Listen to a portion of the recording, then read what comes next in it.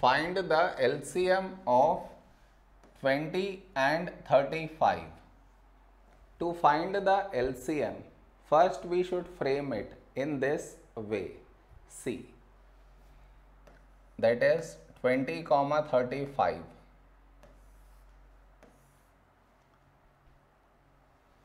Okay. Next. Now we should focus on to the first number, that is 20. 20 is 2 tens 20.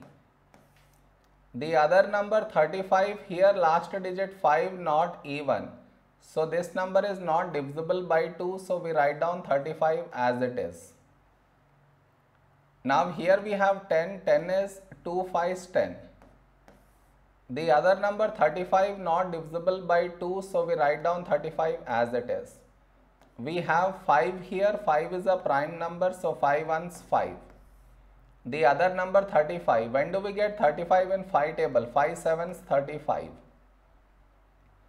We got 1 here, so focus on to the other number, that is 7. 7 is a prime number, so 7 ones 7.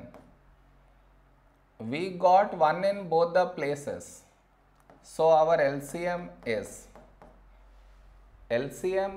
the product of these numbers.